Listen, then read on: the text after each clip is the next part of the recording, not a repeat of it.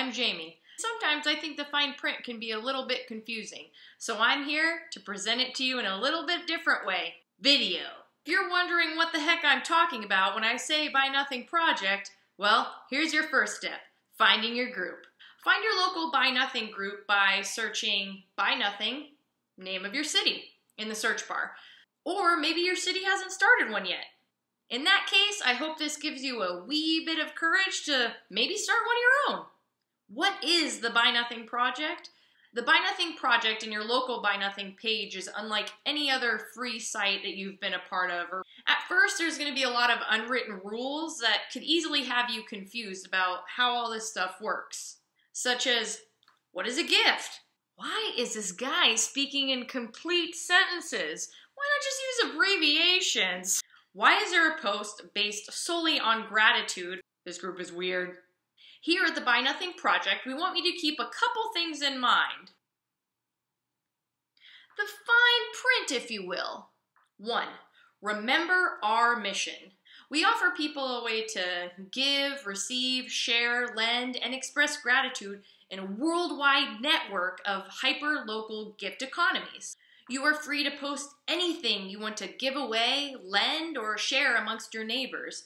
And please don't hesitate to ask for anything that you'd like to receive for free or to borrow. It's also encouraged to express gratitude whenever you feel grateful for anything in the group. The only discussions allowed in our groups are those related to the gift economy and the Buy Nothing Project. This is not a group to post personal status updates, community announcements, lost and found pets, referrals to outside sources, even charitable ones. 2. Keep it legal. We follow national, regional, and local laws, as well as Facebook community guidelines. 3. Keep it civil. Nothing doesn't have any requirements about philosophy, religion, politics, and all the rest. Please refrain from personal slurs or insults or any sort of hate speech. 4. Respect your neighbors and their property. Never take anything from your neighbor's house without their permission, and please don't use this site to recruit people to join your religion or any organization. 5. Give freely. Buy Nothing groups, there is no buying, selling, bartering, or trading. All gifts are given and received without any strings attached. Oh, here's a string attached. 6. Participate as yourself. Use your personal Facebook account and not your business. You're welcome to share or request goods or services for your business or charity, as long as those offers or requests are not presented as a way of spreading the word about your organization. And the great thing is, once you start feeling the joy that the Buy Nothing group brings, you're going to want to join every group there is. But please refrain from doing so. You may only join one group, and it must be the group where you live. Give where you live. Give where you live. Not where you work, volunteer, or hang out the most. 7. Give from your own abundance. Please resist the urge to post referrals or recommendations of any kind of where a member can buy something. As a caveat, if you have information that you think may help a member, ask if you can send them a private information telling them so. 8. Buy and sell nothing. Nada. Zip. This is not a place to post anything related to the market economy, real estate, ads, items that are for sale, for things that you'd like to buy. 9. Ask and give creatively.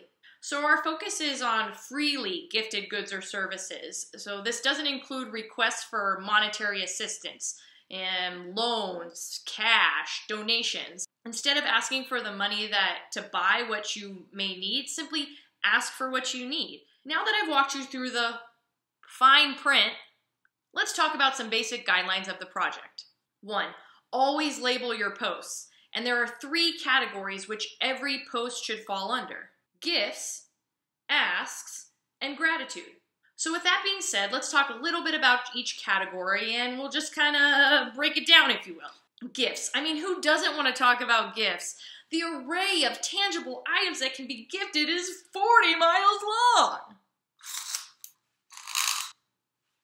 unused coffee filters, CD players, cars, beds, a gently used bag of 3T girl clothing, potato peelings in case a neighbor has chickens. I really could go on forever with this one because in reality, when you think of the quote, one man's trash is another man's treasure, well, anything can be a gift. Couple things to remember when gifting your material items. 1. Communicate clearly. Maybe it's a little stain, maybe there's a wheel missing, or it has a hole in the armpit the size of Texas. 2.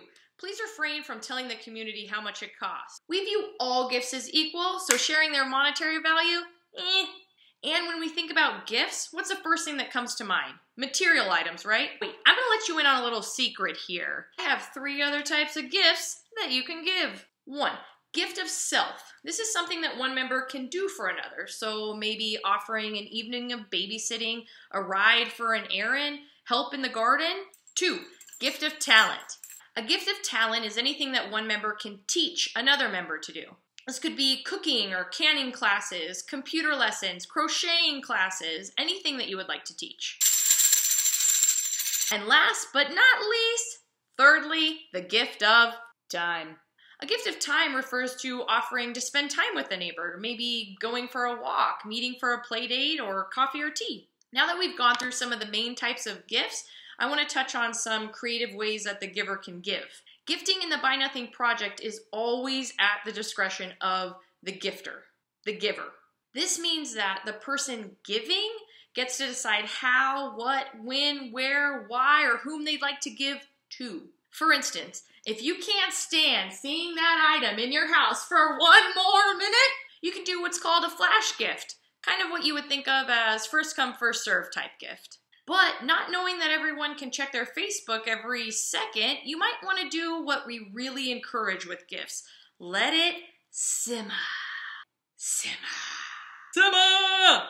Meaning, let the post sit for a while before you pick someone. Well, how do I pick who gets the gift, Jamie? Consider asking for a story, a joke, a favorite drink, maybe just doing a random number generator. The next type of post is labeled Ask. This can be compared to an ISO, in search of, in other type groups. So what are you saying, Jamie? I can't write ISO or any other forms of abbreviations? WTH, man! The goal of the Buy Nothing community is to foster, well, community. So let's play out a scene here. You knock on your neighbor's door, and then when they answer, you yell, ISO sugar! We would all think that was kind of wackadoodle if someone did that on our doorstep, am I right? So that's why telling a little story about your ask, instead of just writing ISO sugar, fosters community. I will admit, there were times where I was frustrated with everything in the fine print, all the rules, but what you get out of the Buy Nothing community is so much more than that.